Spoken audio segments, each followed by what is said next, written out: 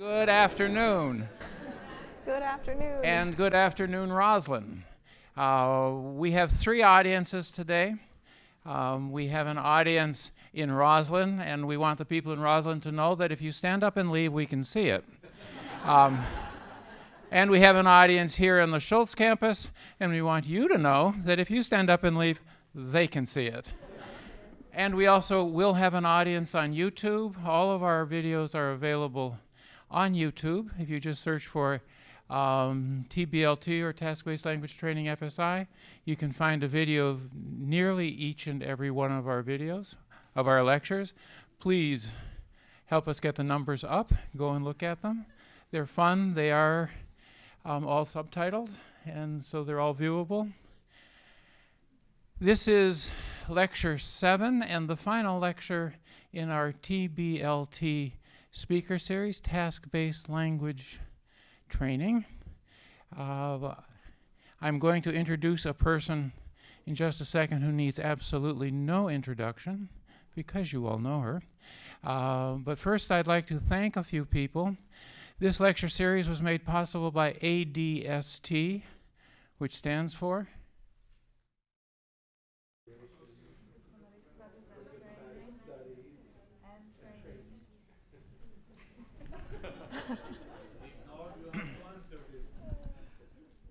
That was the Association for Diplomatic Studies and Training. Good job. And we are very, very thankful to them. They made possible the first lecture in this series, which was Bill Van Patten, some 4 years ago. Paul Nation was here, and this time we had 7 lectures in the series. Coming up soon to a theater near you, because we have to play coming attractions, we will have a 3-lecture series in 2020 focused on heritage language speakers, and I'm sure with quite a bit of discussion on bilinguals and bilingualism. You're all going to find it to be absolutely riveting and fascinating. I'd like to thank a couple of people besides ADST.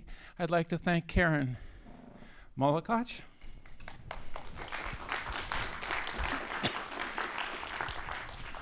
The only reason she's not doing the introductions was I needed to be able to thank her for all of her hard work. We would like to thank the guys from AV. They have done the impossible. We have been running this series at 2 times in 2 venues, and we have made it possible for you to ask questions and for the people on the other campus to ask questions and to give each question an equal voice. We thank our Technology and Innovation Unit in CSD for setting that up. Today's speaker is Cathy Doughty. Cathy Doughty is Division Director for one of our 5 divisions. She comes to us from Castle, and before that, Cathy Doughty worked in a number of universities, did her graduate work at the University of Pennsylvania, is a worldwide recognized scholar in second language acquisition. Having Cathy join us here in 2016 was a great coup for FSI. But to tell you how this is going to work, I'm going to hand the mic over to Karen and enjoy the talk. Thank you very much. So you all may have heard this before, but I'll say it again. We have microphones. You have your cell phones. Using the cameras on your phones, you can point at this QR code, and then that allows you to submit questions at any point during the presentation. I will be fielding your questions and asking them on your behalf from both campuses. This time I will actually be asking these more or less throughout the presentation. So if there's something that you need clarification about, you can go ahead and send that question in, and I will not wait until the very end to ask it. Thank you, and now I'll hand it over to Cathy.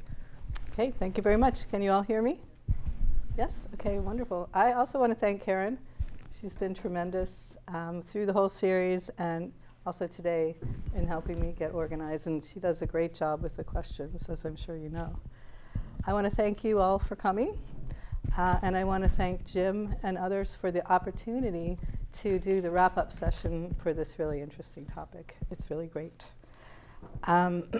So we've come together today to discuss these various points that I sent out to you and to see where we're going next. So that's really our main point, our main purpose today, is to keep the momentum going. A lot of you have said that to me. I want to keep the momentum going. What can we do? What should we do? So I have some ideas, which I'll share with you today. And also, I hope you have ideas that you'll share either today or in the future. So I mentioned, first of all, we have this little warning that TBLT has become a bandwagon. So what's a bandwagon? A bandwagon is something that people believe in because everyone else believes in it, and they don't take time to think about the evidence or the background. And this has happened time and time again in our field of language teaching. So we've had the bandwagon of the direct method. The direct method said everyone should learn a second language the way they did as a child. That was kind of reacting against grammar translation, where you read a sentence in one language and translated it into another. We had another bandwagon, which was called communicative language teaching. Everyone's nodding on that one. That's a huge one. It was important because it was reacting against audiolingualism, grammar translation, methods like that, which brought us the famous verb paradigms, slot and fillers, fill in the blank kind of approach to language teaching. Communicative language teaching reminded us that language is all about communication. That's its fundamental purpose.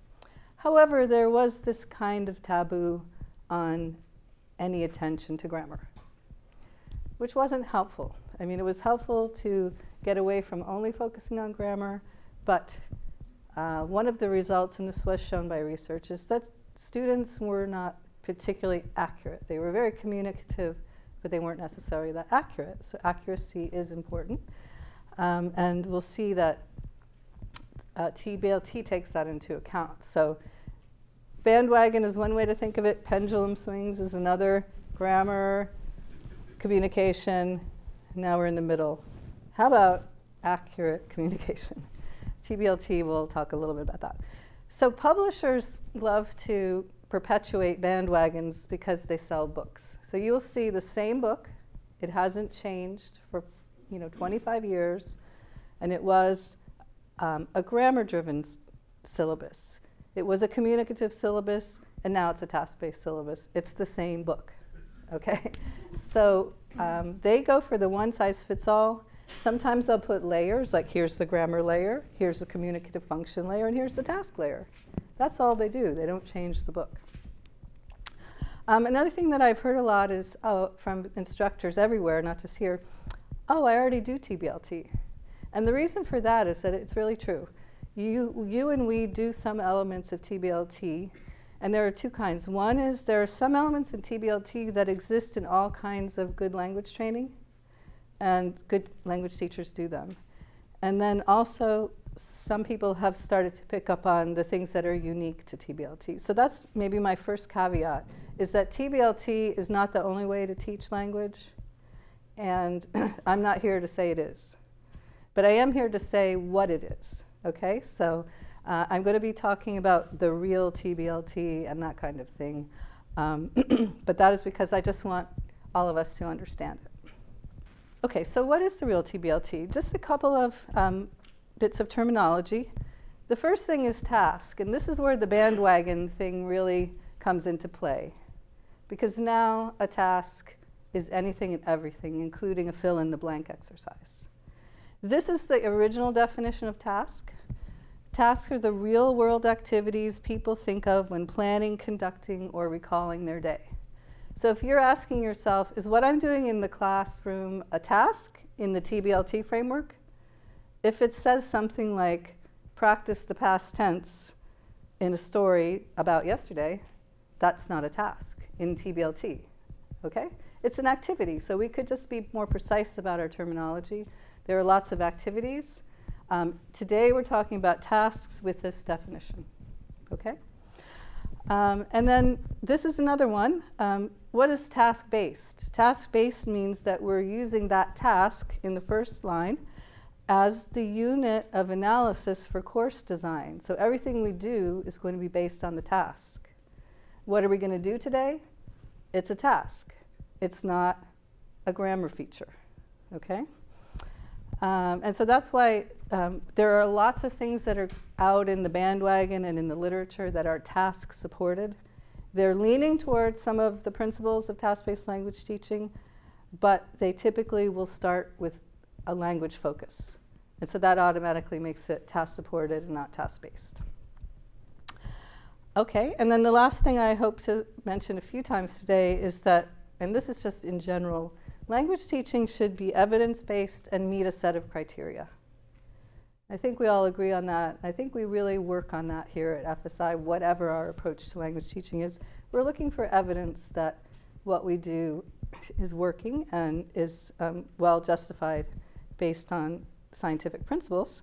TBLT really tries hard to meet these criteria. Now, I think you remember when Mike Long was here, he said TBLT hasn't figured everything out yet. There are a couple of things that are still hard, and I'll point those out today. Okay. Oh, I should also mention that I pulled a few slides from that first lecture that Mike gave us with permission, so if they look familiar, they are. And here's one, but I'm going to unpack it a little bit for you. So as I just mentioned, TBLT is evidence-based, and it's based on SLA findings, second language acquisition findings. So here's one that's sometimes hard for people to understand. This is a little bit of jargon from the applied linguistics field. TBLT employs an analytic syllabus with a focus on form. Let's turn that into our language. We work in the 4 strands. By the way, I didn't get the question, can we do TBLT because we do the 4 strands? And the answer to that is yes. And I think you'll see that a lot of the principles in the 4 strands are also principles of TBLT. So here's one of them.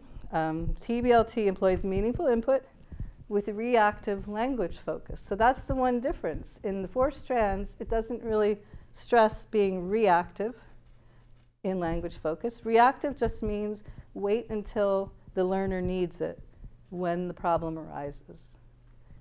Okay? The second one I think is pretty self-explanatory. TBLT encourages incidental as well as intentional learning, develops both implicit and explicit knowledge. So you get that, right? Yeah? Okay. Third one, again, a little bit of jargon. TBLT has psycholinguistic credibility. What does that mean? TBLT engages brain processes that support language learning. So if you were here when Michael Ullman was here, the fascinating talk, and he was showing us the pictures of the brain and the structures of the brain and the parts of the brain that underlie declarative learning, declarative memory, and the parts of the brain that underlie procedural memory. Remember that? And we were, guessing which is which, and we were seeing the effects of getting older on your memory systems and all of that. He was talking about the brain structures. Psychologists talk about the brain processes that go on in those brain structures. So they've done the studies to show the cognitive processes that go on that support language learning. So it's really cool that all this evidence is coming together. That's what excited me about Michael Ullman's talk, was that these processes that we've known about from online reaction time studies and things actually have physiological structure in the brain. Okay, so this is more from SLA, but honing in on being learner-centered. So that was another bandwagon, by the way. Do you remember those days when everything had to be learner-centered? There was even something called the learner-negotiated syllabus, where you came in and you said, what do you want to learn today? To a brand new learner. That was a disaster, terrible bandwagon. But any good teacher knows you start where the learner is, okay? But what does that mean specifically, to be learner-centered in TBLT? Well, first of all, the course content is determined by the learner needs, not by an externally imposed grammar syllabus. By the way, these are going to be things that we have to change our mindset about And I'm going to mention that again. So try to remember these three things. So learner needs drives the course. Language focus is reactive and responsive to the learner's internal syllabus. So I already talked about what responsive means, when it comes up, when it's needed. The learner syllabus, there's a whole body of research that shows that your second language develops systematically just like your first language did. Not in exactly the same way, but it is systematic. And sometimes you will be at a stage in learning where it's not appropriate, you're not ready for something. It's going to be further down the track.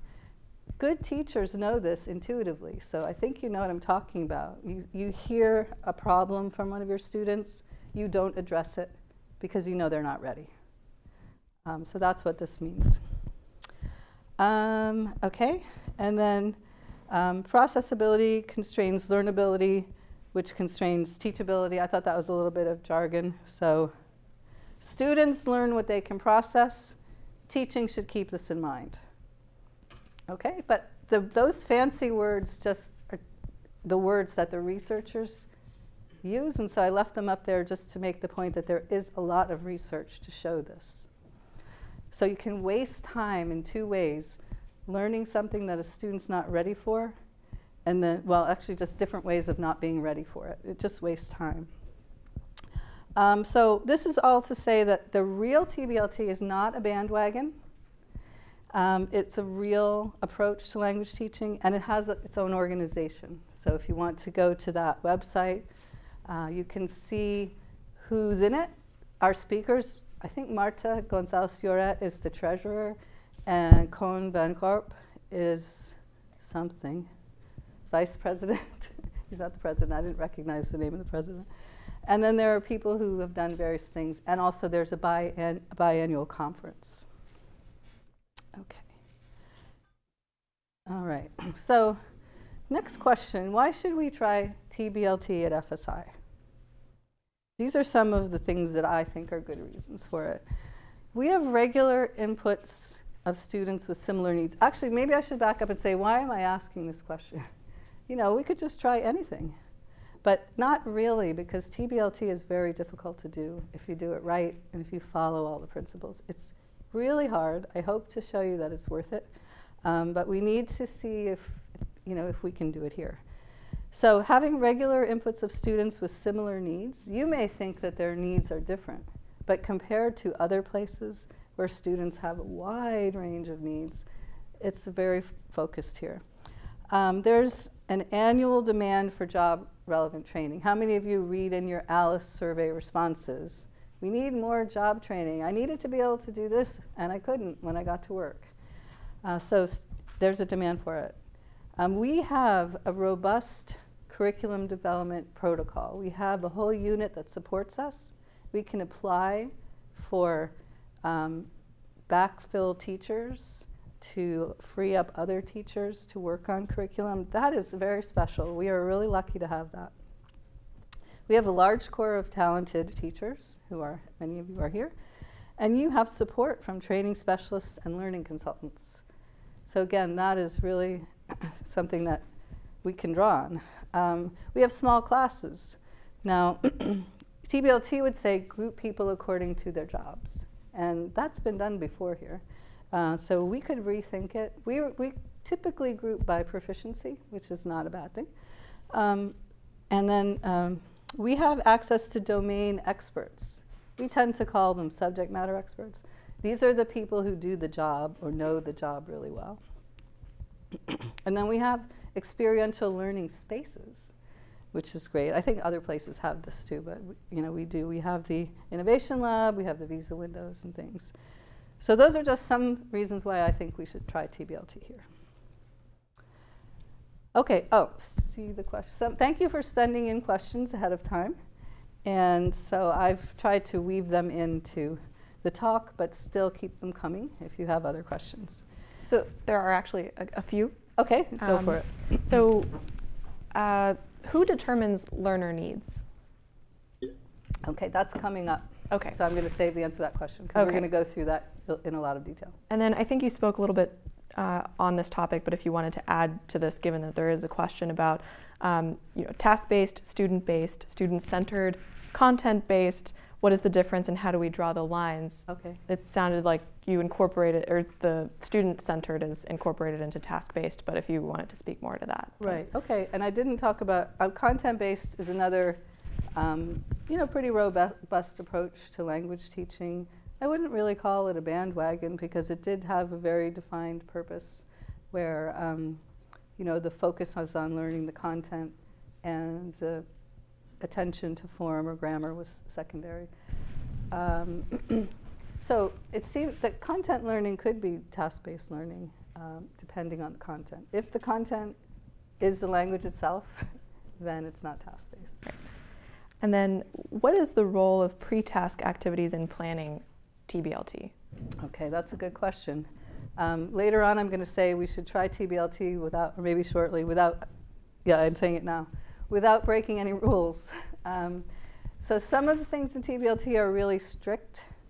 And so my second point here is I think that if we want to make an exception, we could try. So pre-task planning might be something like that. I could give an example, which is I've always thought, wouldn't it be nice if students have the frequent vocabulary that they need before they go into the task-based materials?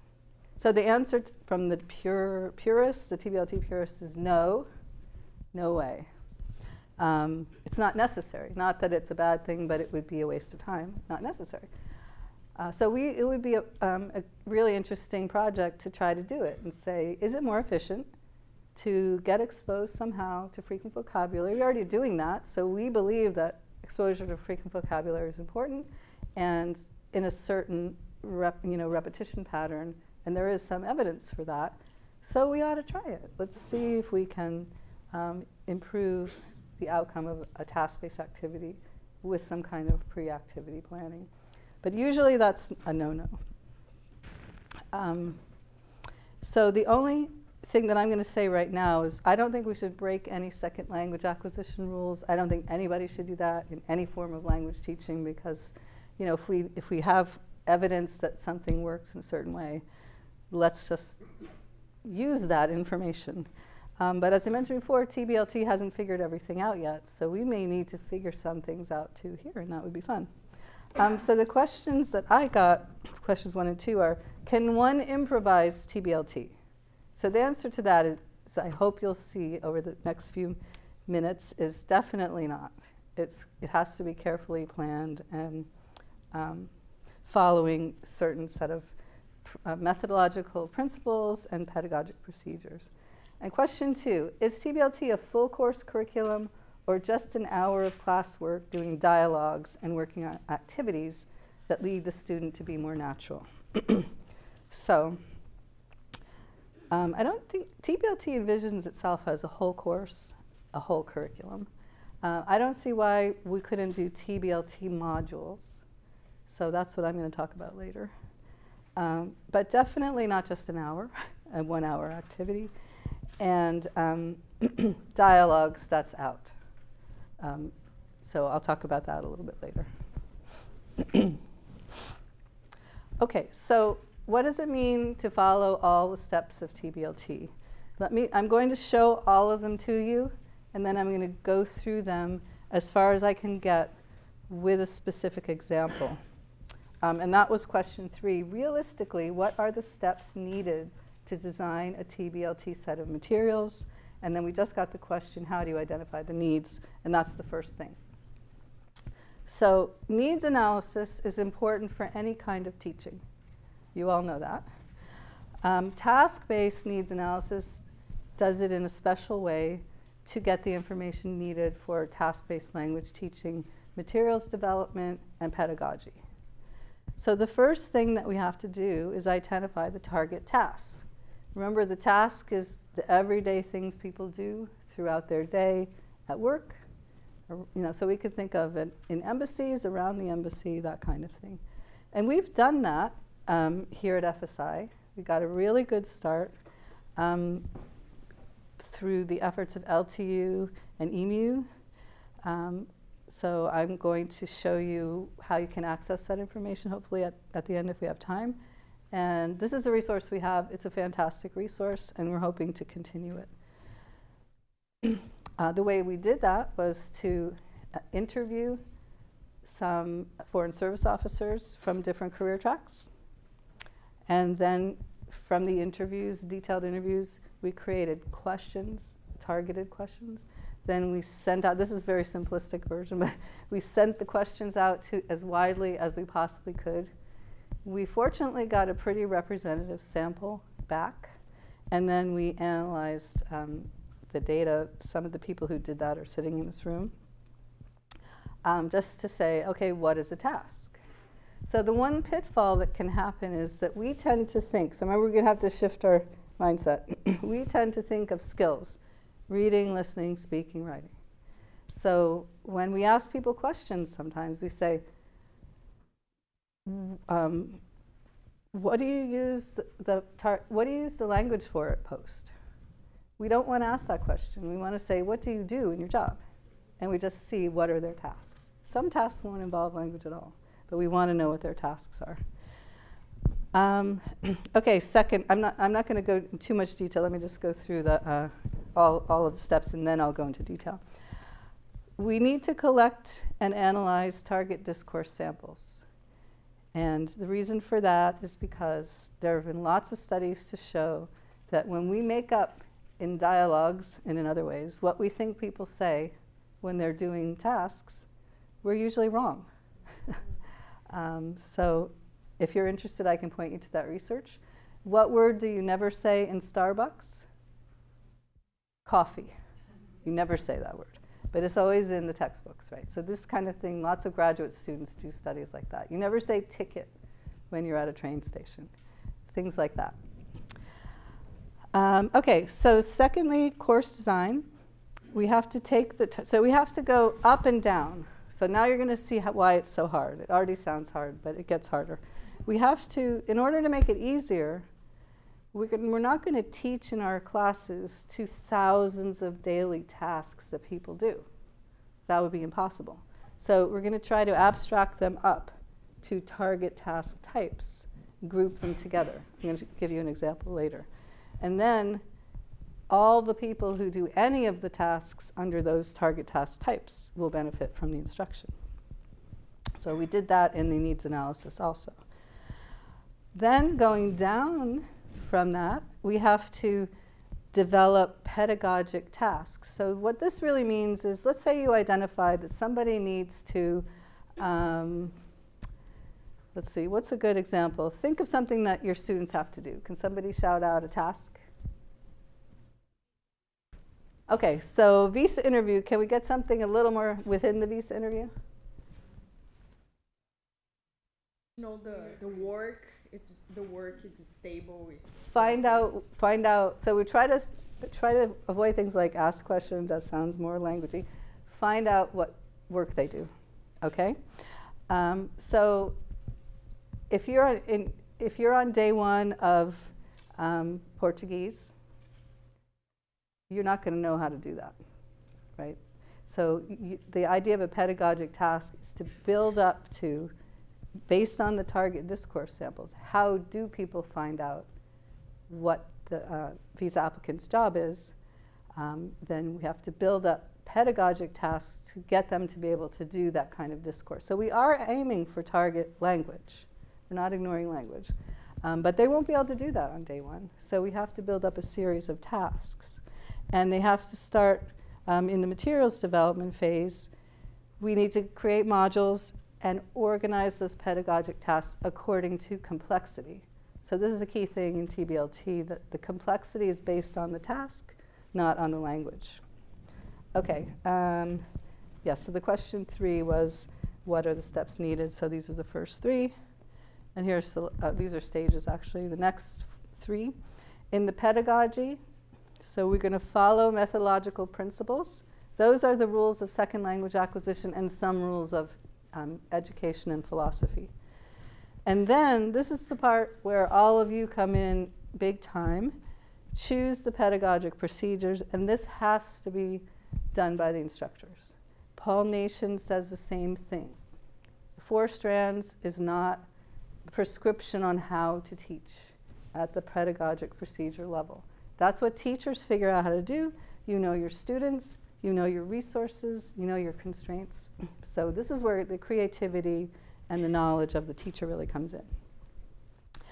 Then stage 5. Now again, I think you're noticing that these stages could be applied to any kind of language teaching, right? Needs analysis, materials development, sequencing, pedagogy, assessment. In TBLT, it's simply one question. Can learners perform target tasks to criterion? We'll get into that a little bit more later. And then finally, any program needs to be evaluated, or courses should be evaluated, and TBLT would just be evaluated just like any other program or course. Okay, so now let's dive a little deeper. Before we dive deeper, let me answer this question. Do we do any TBLT at FSI already? So when I came here, I think I mentioned to a lot of you, I was thinking, oh my goodness, we're doing the 4 strands. What about TBLT? What have I done? And I looked at the 4 strands, and the 4 strands are based on good SLA principles. There's nothing in TBLT, there's nothing in 4 strands that goes against TBLT. TBLT is a little more restrictive in things, as I mentioned. When should you do language focus? Paul Nation says 25% of the time. TBLT says reactively, not proactively. Okay, so let's see, question 4. Yeah, it's similar. Has TBLT really been done at FSI? What worked and what didn't? So I took a look at things, and I got a really wonderful email from Christina Huffman. I think I saw you come into this room. Thank you. It was so interesting to read. So you, many of you went to the lecture in the series by Gary, who talked about bridges, and Christina also talked about the bridges. They were things like dealing with requests, coping with hostility, getting the facts, debating policy. So it sounds like, you know, things that are very task-based like. And Christina mentioned that bridges made a world of difference in the way that FSI prepared its students for jobs and life overseas, but there was a drawback. Once the materials were developed, they became prescribed, static, and outdated. So that's something I'm pretty sure we will have to face in TBLT as well. We'll have to keep everything up to date. She also talked about career or cone-related modules. And for this case, I've just put a few examples of languages. So I didn't mean to leave anyone out. I just mentioned, you know, ones that came to my attention. So this was a case where I believe it was Christina worked with the Russian faculty on updating job-related materials. Excuse me. They asked experienced students to help with up-to-date content. So this is something that we're going to want to do. And they had the happiest graduating group ever. They thought they were all set for the next group. That group came in and said, I could use some of the vocabulary in these modules, but I wouldn't be caught dead handling these situations the way you wrote them. Okay, so warning, warning, warning about the discourse. It needs to be what the people would actually say. We're going to have to be held to that standard too.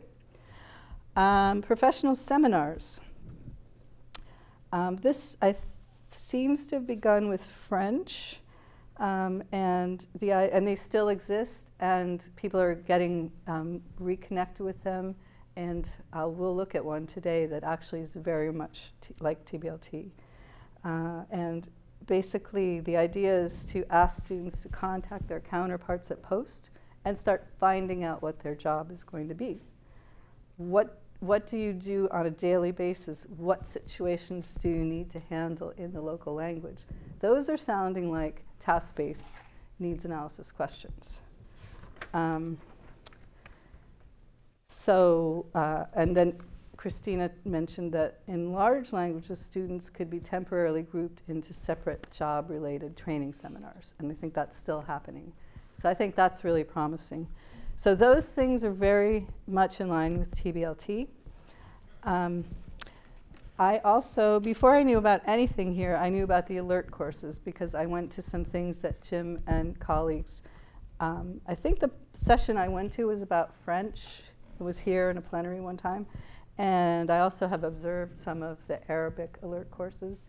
They started out intentionally being TBLT, and they had the advantage of looking at the diplomatic security manual, which describes the jobs. So they had a really good source. You don't have to always ask people, what do you do in the job? You can go to written sources as well. So that's something that we do here. And lately I've been looking at the Innovation Lab simulations. I've been doing, the deep dive I'm going to do today is in Spanish because I can understand that language. And also Emilio is very cooperative answering all my questions. But I know they're in other languages, especially what's going on in iLab. So if you hear me talking about something in Spanish or Portuguese, just think, oh, I know that's happening in your language. If I mention something, think about what you're doing in your language, because I know these things are happening. And then the French fast course, I have to admit, I haven't observed it yet, but that's next on my list. That took a task-based orientation, and I've heard really favorable reviews of it.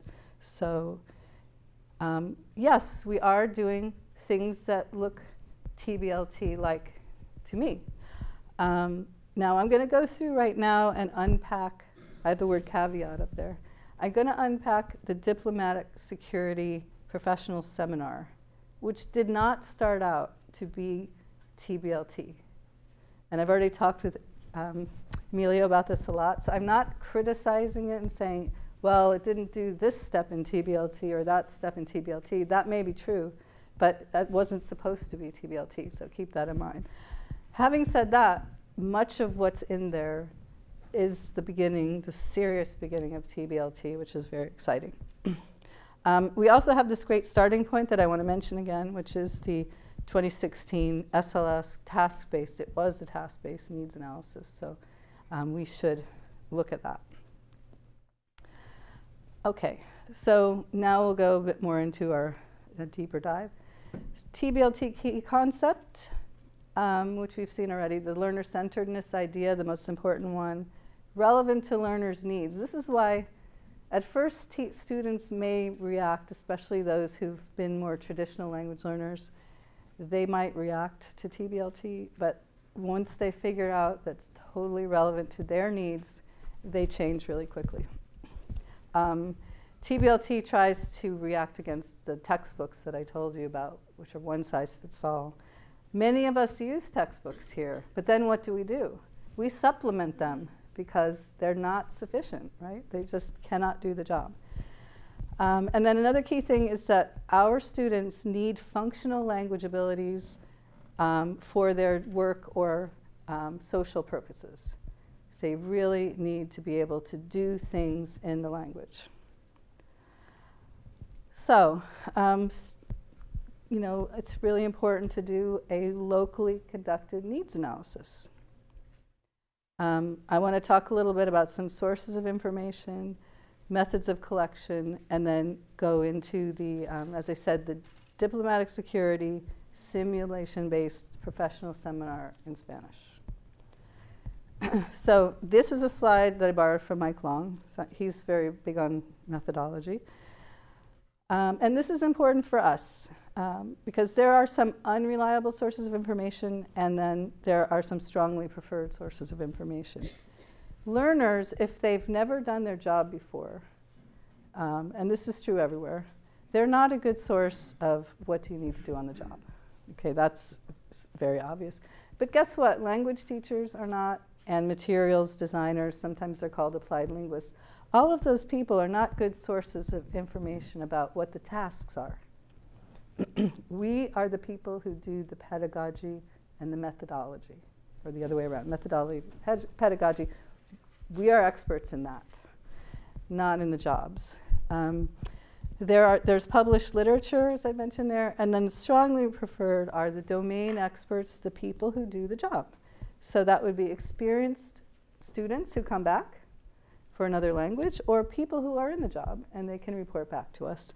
And then also, they're the people who supervise them, because they might say, what that person told you was not good enough. They actually need to be able to do more. So the key thing here is triangulate, which means use more than one source. And we are not the domain experts. So I've heard people mentioning being the subject matter expert for a task-based project.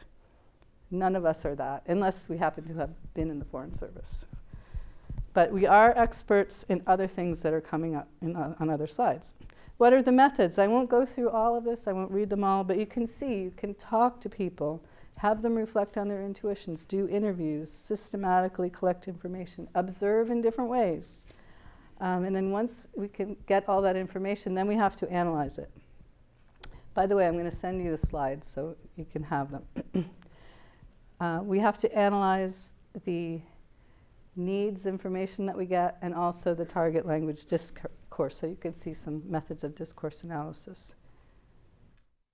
Okay, deep dive.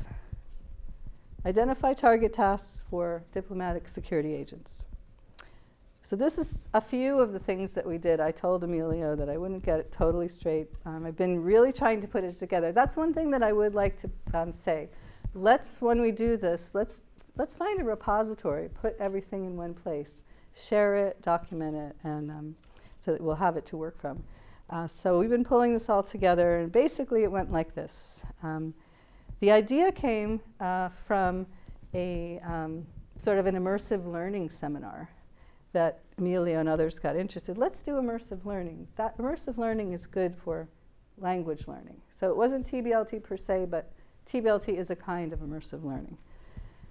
So many of the steps that were taken were very consonant with TBLT. So surveyed diplomatic security agents to find out what they do. When I looked at the questions, they were a little bit asking what language skills you need. So we could shift over to what job skills do you need. Still, they got job skills, which is good. Hosted a panel of DS agents asking questions in person.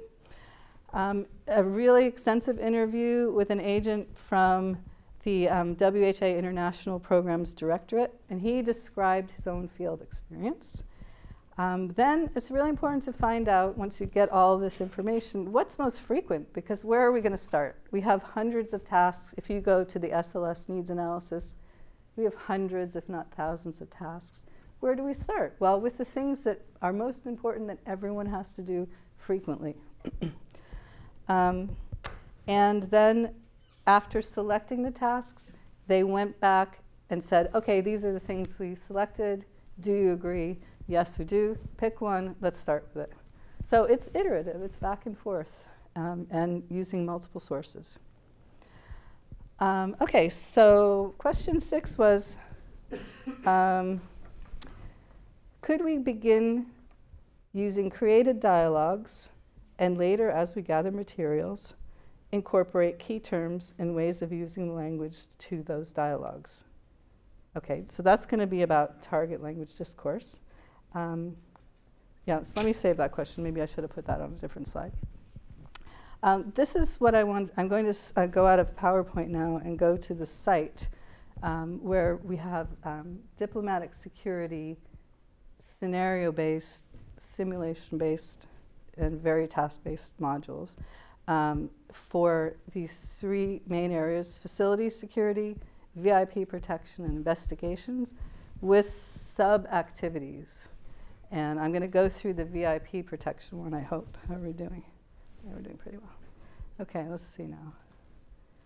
We can go out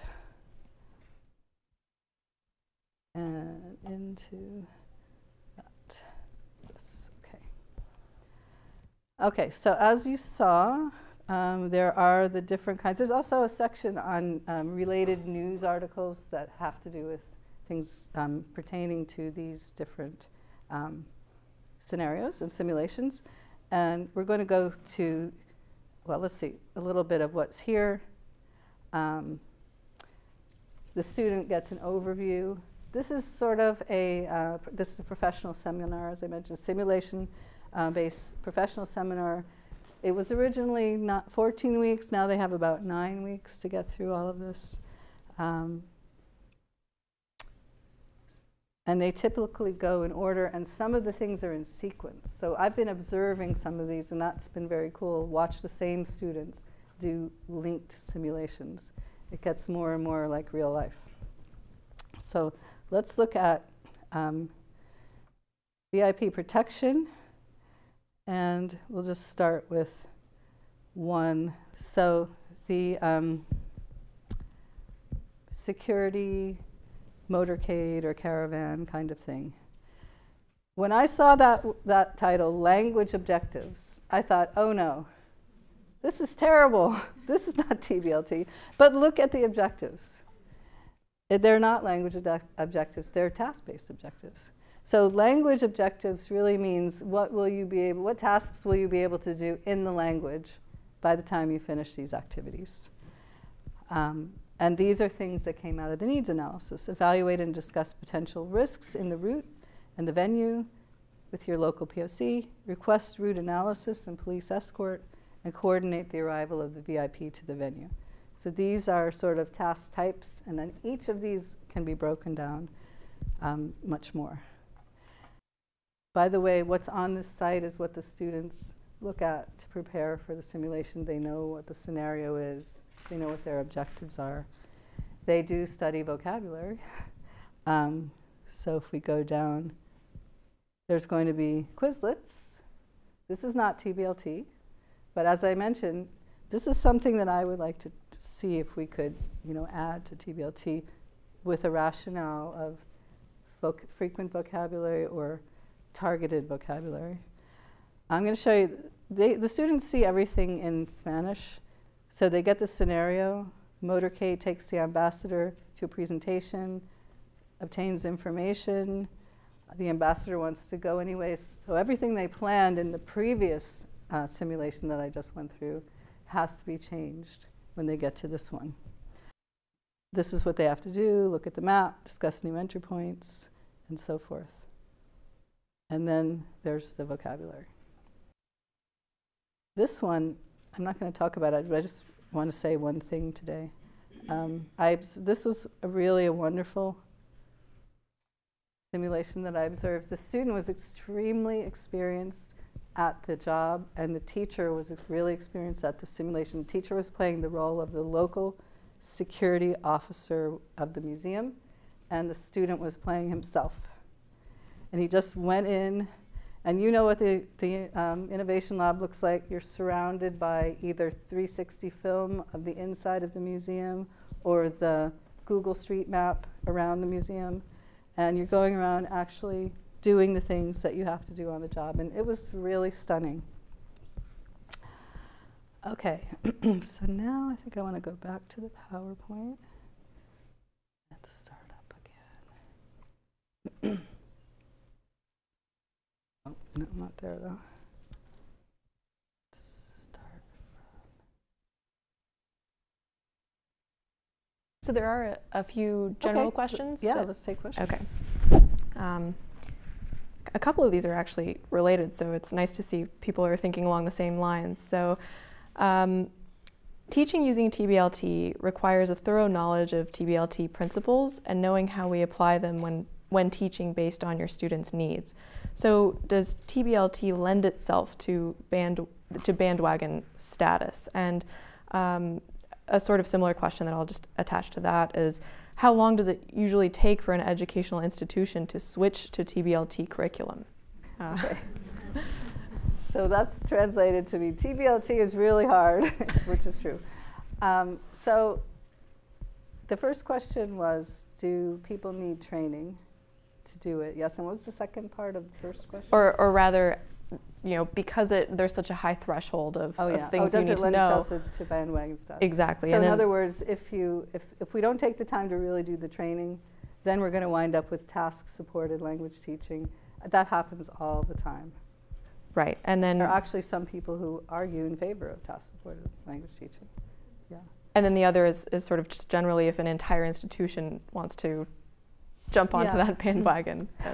Well, so I'm not arguing for the bandwagon because that's not a good thing to do. But if a whole institution wants to do TBLT, it can be done. I went to a place in Barcelona, Spain, It was the Ramon Newell Business School, and they decided to do TBLT. They did everything. They did the needs analysis. They were kind of like us. They have similar students, constant throughput of similar students. They found out their needs. They developed a task-based course, and they still do it today. So it can be done, but it's not easy. It's not easy. All right, and then in our context, how would you go about determining if TBLT works? And then a similar question or related to that is, does utilizing task-based learning suggest we also need task-based testing? Okay, can we save those questions? Because those, Sure. Both of those topics are coming up. Okay, and then another one, Okay. What makes a task more complex than others? That's coming up shortly too. Great. Okay, those are great questions. The complexity one is going to come up first, and then the testing one is last. This is the one where I was getting the question. I got a question: could we begin using created dialogues and later incorporate key terms?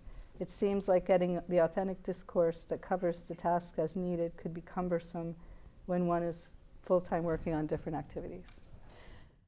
So the answer from the TBLT people is no, don't create dialogues.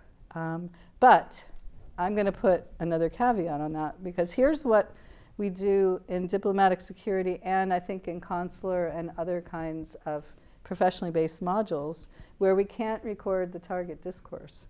I actually ran this by Mike Long to see if, what kind of a reaction, because he's very much a purist. So I'll tell you what he said in a minute. So the solution here, as I think many of you know, is that, but this is a very detailed project, experienced agents provided useful terminology and phrases for their work in English. So what did Mike say to that? I'm not so sure it's a good idea for people to introspect about what they say on the job, because maybe they don't really say that at all.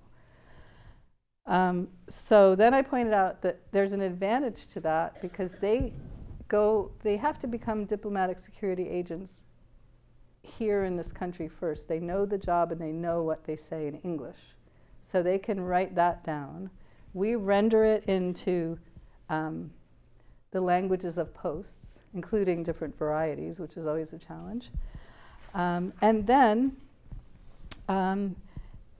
we have to go back and check and see if that's what people actually say. So the advantage is we can have one set of target discourse in English. So it's real target discourse in English. Let's go back and see if that's what people really say when they're doing their jobs in English. Render it into the other languages, and then check with the people at post, do they actually say those things? Let's try some of that, and if it's not too bad, then we can be comfortable with this approach, because they don't really see us recording continuously every single job that the Foreign Service officers do. Okay. Oh, that guy was able to make this go away, but I'm not going to be able to. That's okay. Okay, so yeah, so that's a problem we have. We have a problem getting the target discourse samples.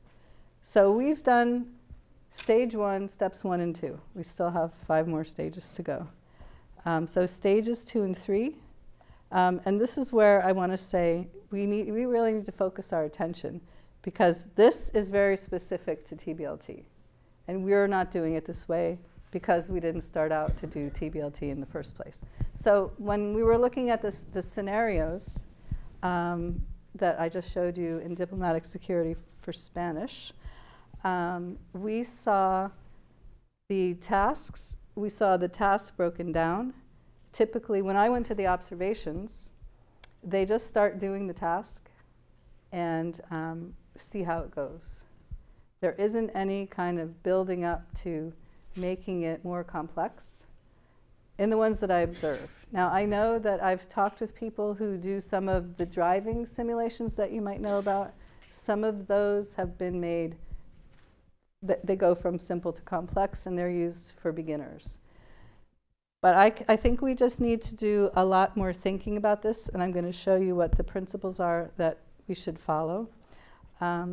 So in terms of task-based development, we need to develop the pedagogic tasks which lead to the target task and we have to sequence them according to complexity, and that was the question that we just got.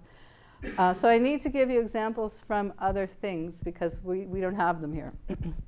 This is really simple, just so we can go through it quickly and you can get the idea, but it's from a real needs analysis, what flight attendants need to do. So they have to serve breakfast, lunch, dinner, drinks, or snacks. At least they used to do that. Maybe the study was done a while ago. And then, so the target task type is serve food and beverages. You could see that this could be a way to relate different kinds of service people, flight attendants, waiters, lunch truck operators, that kind of thing. They check life vests, seatbelts, oxygen cylinders, so they have to check safety equipment. That's a target task type that you can see generalizing to other jobs. So that's the key thing. When we're doing the target task type, we're trying to cover more than one job. And then checking overhead bins, etc., prepare for takeoff. So I think you get the idea there. How can you group all these little teeny miniature tasks that you have to do into something that could form a cohesive unit and might work across different jobs? Then the idea is to develop pedagogic tasks, sequence them according to complexity of the task and not linguistic complexity. So you'll see in a lot of language teaching materials, let's start with the simplest aspect of language and build to the most complex. And linguists and applied linguists have been arguing for decades about how to define that. Isn't the third person singular S really simple in English? Then how come so many non-native speakers can never learn it? Well, because it's pronounced in many different ways depending on where it appears in the word and the word next to it. So things can be really difficult. Other things that seem very complicated get learned like that. So TBLT says, let's use task complexity, not linguistic complexity. What does that look like? So this is an area of TBLT where there's a lot of work going on. There's not a definitive answer. There are a lot of possibilities and things that we could try. But the key thing is simplify the task and not the language. I'm not going to go into this today, but if you remember the first talk that we heard here, there was an idea about how to elaborate language to make it more comprehensible rather than simplify it. And another thing is just to simplify the task. Build schemas, we have that, and we do that all the time in our, and a lot of pedagogies do that. Input before production, that's been known for a long time. Parts before the whole. Now this one is used, this is a way to provide feedback on error. So use foreigner talk, that FT means foreigner talk, comes from research. When people talk to non-native speakers, it's also motherese when parents talk to children. Children talk to dogs. Children talk to their dolls. Everybody adjusts what their speech is to make it more comprehensible. So those things have been identified and shown by research to help with comprehension. And so we can provide feedback on error that way. And then gradually remove all of these kinds of crutches. So let's look at an example of the complexity of the task. Again, this is from the first lecture that we had. Do you remember it? The seating. You might remember the one with the cars driving off the road in the snow. And that takes a long time to explain. So I picked this one because it's easier to explain. But go back and look at the video because that's also very good. So let's say you have to seat dinner guests. How do you make the task more complex? And the idea is you start with a simple task and go to the more complex task. So you have all these people with various characteristics. And the open task is that they're just going to be meeting for the first time. They're going to be sitting around a round table. They can sit anywhere you want them to. How will you seat them? So this can be solved in a lot of ways. It's not difficult. So an open task can be easy. If you want to make it more difficult, and so this goes to that question, and I think I had another question. It's going to come up on the next slide. Oops. Yeah, question 7. Let me read this after I finish this. Let's say you put some constraints on the task. So there are 3 rules. Now, no two men or women can sit next to each other. Left-wingers can sit next to each other, or to centrists, but not to right-wingers, etc. People must be able to speak at least one of the languages of the person on either side of them. Okay, and you can also add more people. So I think in the first one, what did we have? We have 4, 6, and 8 people. No constraints. We have, wait, how many do we have? We have 6 people, no constraints. Here we have 6 people and 3 constraints. So I think you can get the idea how you would change it up. Add more people, add more constraints, that kind of thing. So you could build up even more than a 2-step sequence. So the question I got was I recently went to a staff development session facilitated by a colleague here at FSI. During the session, the tasks were presented in such a way that they would have some element of complication, surprise, or obstacle, as in this example. The learner has to buy certain food items, and the options are restricted due to allergies. Learner goes to the store, can't find them, asks the clerk. Clerk is new, doesn't know where they are, directs the person to the store manager. Okay? So the person says, for me, the questioner says, this looks like an unnecessary obstacle that takes the learner away from the task of buying specific items. I'm wondering if we should look at the complexity of tasks for TBLT and gradually increase the complexity of the tasks. Well, actually, those kind of things do increase the complexity of the task. So I think this example shows it. Some of the same things happen in the diplomatic security scenarios. That one of them is driving the ambassador from the embassy to the museum using simulation software. So I think many of you are familiar with this driving simulation software. It can be used for a lot of purposes. This is going from point A to B, and then Matt, who's sitting over there on the computer, is throwing surprises at them, and they have to figure out what to do. And the learners are working either together or with their teacher. So those things, I think, do make the task more complex. It doesn't distract from doing the task. Okay, so that's an example of dealing with complexity. Now I'm getting to the level of what are we doing in the teaching? What is the TBLT pedagogy? Here we're departing completely in terms of step-by-step from what we do, but at the level of principles, you'll see some things that are familiar with what we already do in 4 strands. Okay, so TBLT has 10 methodological principles. The key thing is they're all supported by theory, research, and practice in SLA, language teaching, or philosophy of education. So that's what TBLT really wants to rest on, research. I highlighted the SLA rules. Remember I said, let's not break any SLA rules. So I highlighted the SLA rules, and the other ones are from education or philosophy. And many of them are very famous, like promote learning by doing. Many people have said that. Marie Montessori, John Dewey. And guess what? Michael Ullman was saying that too, because the part of your brain that you use when you're learning by doing is different from the part of the brain that you use when you're using your declarative memory. So we already talked about using task as a unit of analysis, promote learning by doing, elaborate input. This is really complex, so I didn't want to take time today, but the idea is that sometimes materials writers will simplify language from the way that it's normally spoken, and that's exactly the wrong thing to do, because learners need all of that data so that they can use the cognitive processes to learn. So there are procedures for elaborating it, which makes it more comprehensible, but doesn't take away from the data that they need to learn. Provide rich input. We have that, right? Meaningful input. That's one of the 4 strands. Rich input just means meaningful input and varied input. And I think we believe that in the 4 strands as well. We need a varied input.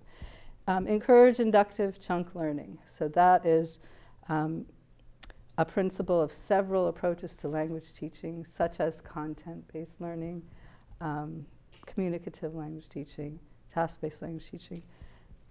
Let learners figure things out themselves, picking up chunks, and let their brain processes work on internalizing the structure of the language from that. Provide reactive language focus. I already talked about that.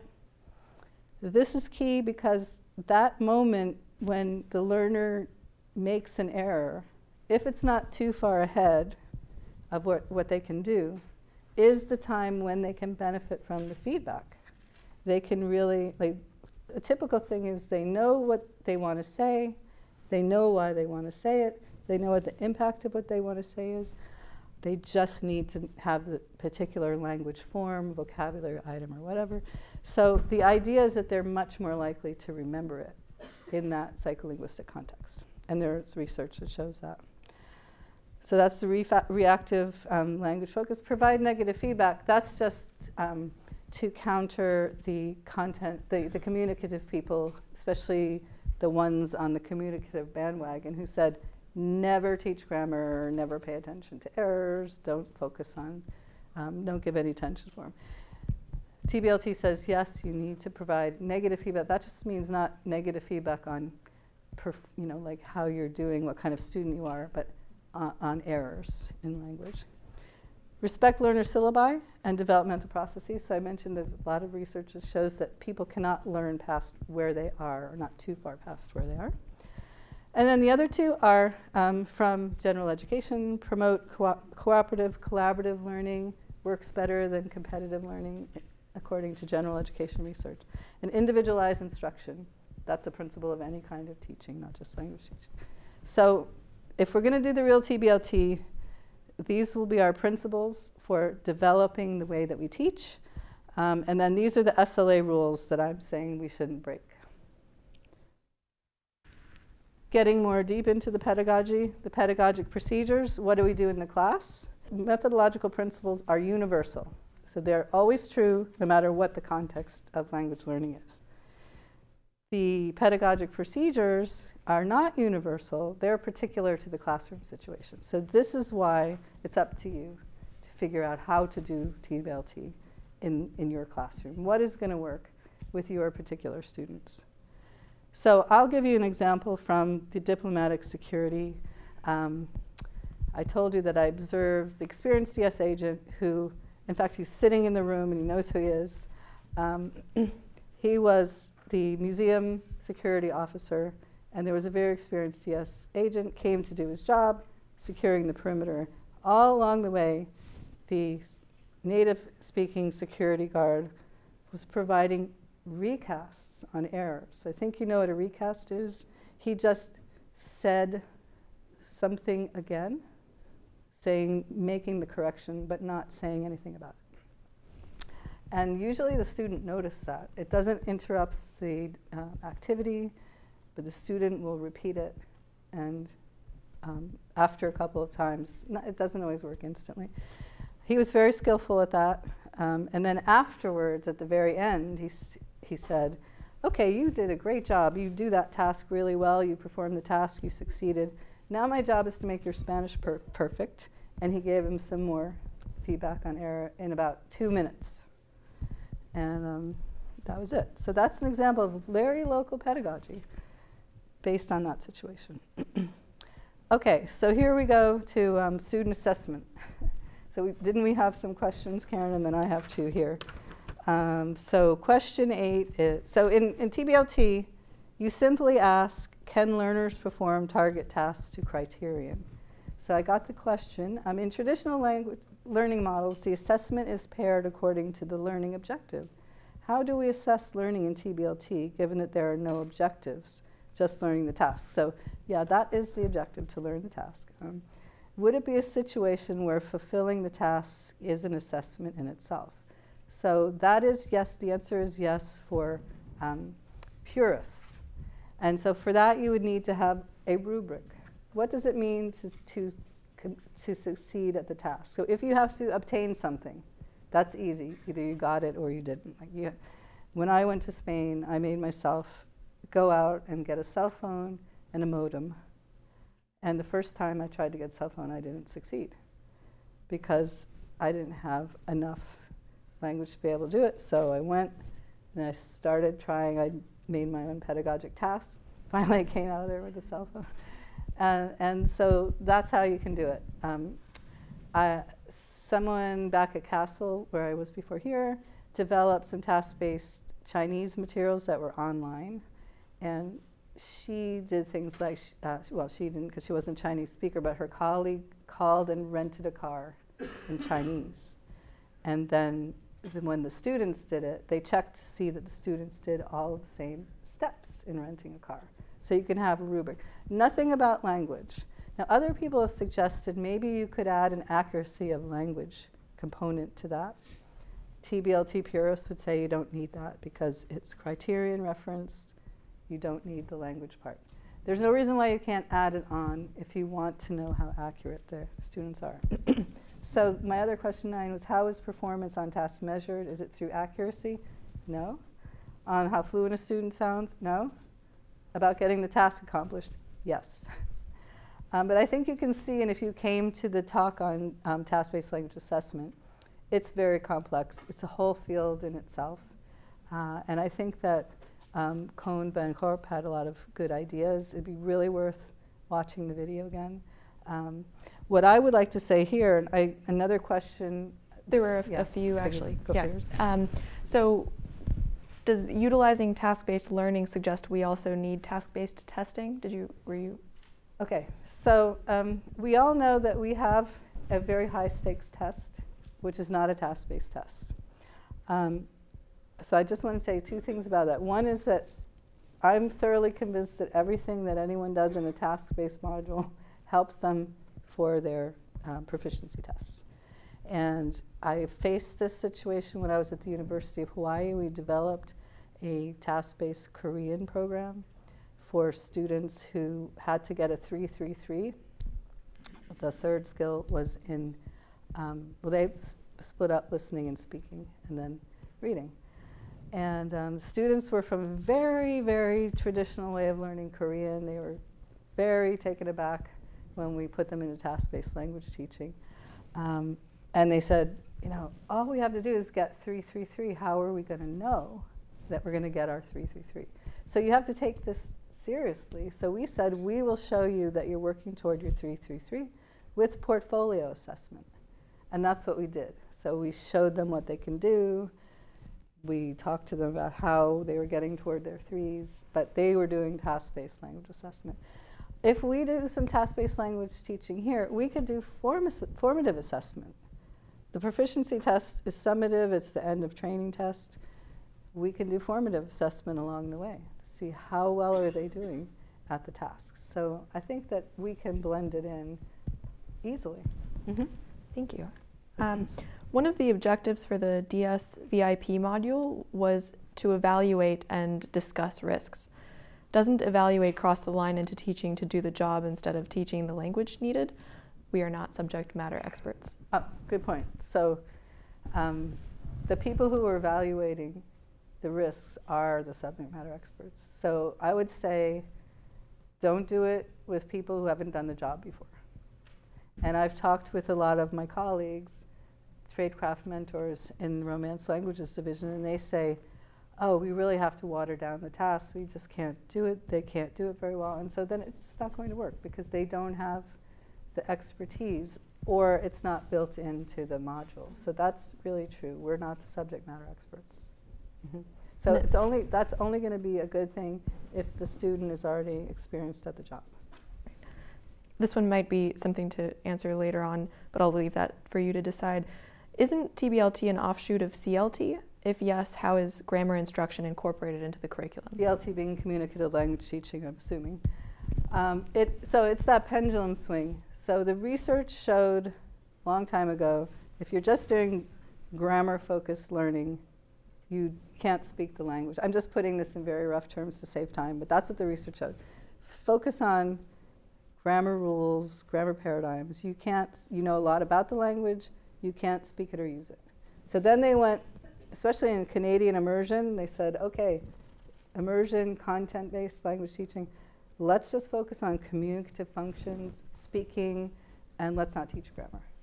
So what happened in the Canadian research was after a whole student's experience, and they have really good immersions programs for Francophones and Anglophones learning the other language, all the way in different models from kindergarten through university. When they got to the university, the researchers showed, yes, they're much better than their counterparts who only had French 3 times a week in high school. However, listen to all the errors they're making. And listen to the restricted discourse that they're using because they only have the classroom register. So there were problems with that model. So TBLT is in between.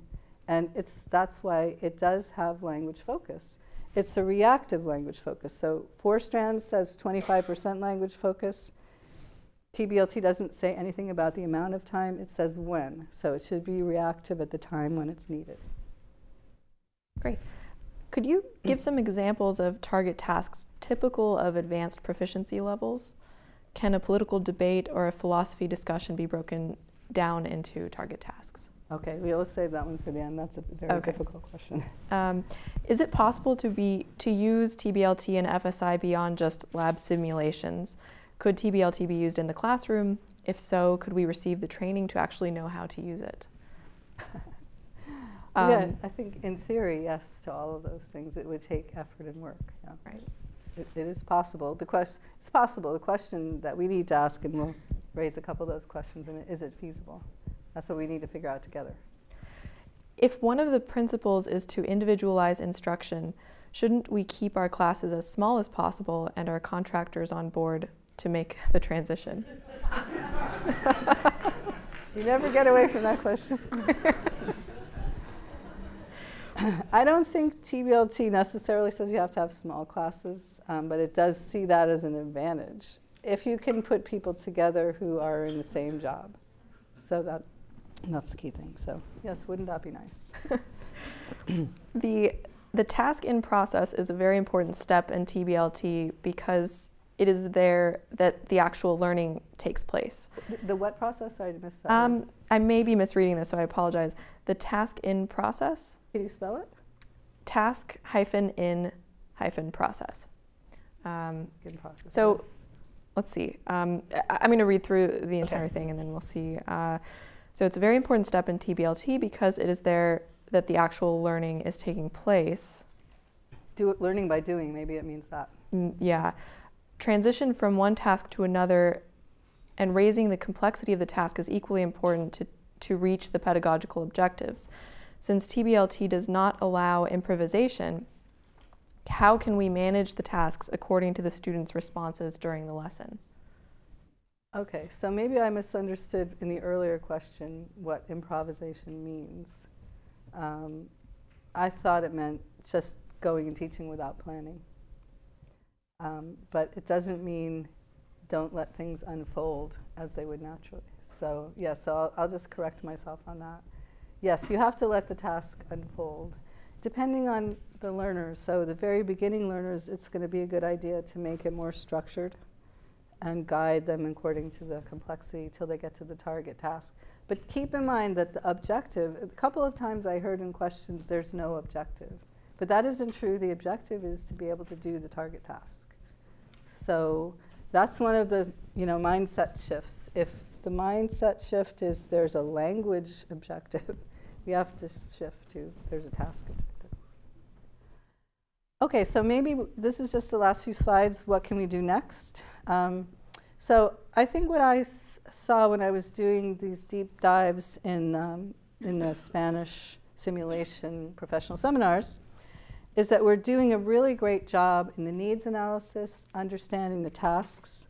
It would be good to document more, establish a repository, as I mentioned earlier. I think we should use the SLS needs analysis data to do gap analyses, and some of us have done this. At the very end, I'm going to show you the tool that Ben and his shop have put together so you can see what we have. And people have just said, okay, these are the tasks that our students have to do, and you can sort according to career tracks. Are we addressing these tasks in our tradecraft curricula or any curricula? Because people are blending the tradecraft more into the basic courses. As I mentioned earlier, it would be great to collect some target language samples at post and compare to our materials, since we have this interesting method of starting with English real discourse from English or intuited discourse from English and then rendering it into the language. I have a feeling that that's going to be very efficient for us, and I would just like to see if it's generating real language or it's going to be like the Starbucks, people never say coffee. I doubt that it's going to be like the Starbucks, people never say coffee. And then we've heard from the past and from now is that we always have to update our task-based materials. And luckily, we have students who keep coming back and they say, oh, you know, the regulation changed, we don't do it that way anymore. And we can change the materials. So again, we're really lucky to have the subject matter domain experts right here to work with us. So I think we should, you know, concretely maybe expand projects that have a good start. As I just mentioned, check the rendered language. Launch new projects. So one thing that came up in our program reviews, and I attended many program reviews from different divisions, is that our students are asking for what we could call life skills, survival skills, social skills, daily skills. That would be starting from the ground up. Let's try a TB. We're going to try it in Romance languages, across our languages. Let's just start and follow, see if we can follow all the steps. And we've started collecting some real target discourse. It's easier in that context than it is in a professional context to collect the target discourse. We could develop assessments of the modules, formative assessments. So we can have assessment. We don't have to wait until the proficiency test. And then ultimately, we'll ask Ben to help us evaluate the effectiveness of our modules. As I mentioned, if we want to do this, we're going to have to change our mindset. We have a great start with the 4 strands. So I'm really, really happy with the 4 strands. It reiterates the great principles of SLA that I said we should not break. Don't break those rules. It's really helpful. And so, but we're still, some of us, working on how do you plan your lesson? Do you plan your lesson because your students said that they need to be able to talk in the future more? That's different from what TBLT is asking, okay? Using the future tense should fall out of doing a task that they need to do at the job. So we can ask them, you know, why are you saying that? And then get them to talk about the job task. I'd love to form a working group to promote and oversee all of his activities, and Jim has kindly said, go forth and do it. So it would be great if we could all work together and just keep the momentum going. I think that's it. Oh, yeah, takeaway messages. And then also I'm going to ask you, before we go to those, in fact, let's not distract you. I wanted to remind you of the things. I just printed out the slides so I don't have to go back to it. Mindset change. Course content is determined by learner needs and interests, not by an externally imposed grammar syllabus. This is the hardest thing for many people because of past experience. Language focus is reactive and responsive to the learner's internal syllabus. That is not so hard for teachers to get used to. And then students learn what they can process. Teaching should keep this in mind. So that's, I think, those are the mind shift things that we need to think about. And so then, last thing, takeaway messages. Our context, I believe, is ideal. I gave you some reasons why. We've already implemented some elements. We're not starting from zero. And I really think it's worthwhile going to all the effort that I think you can see it will be. And that's it. Thank you. Do you have more questions?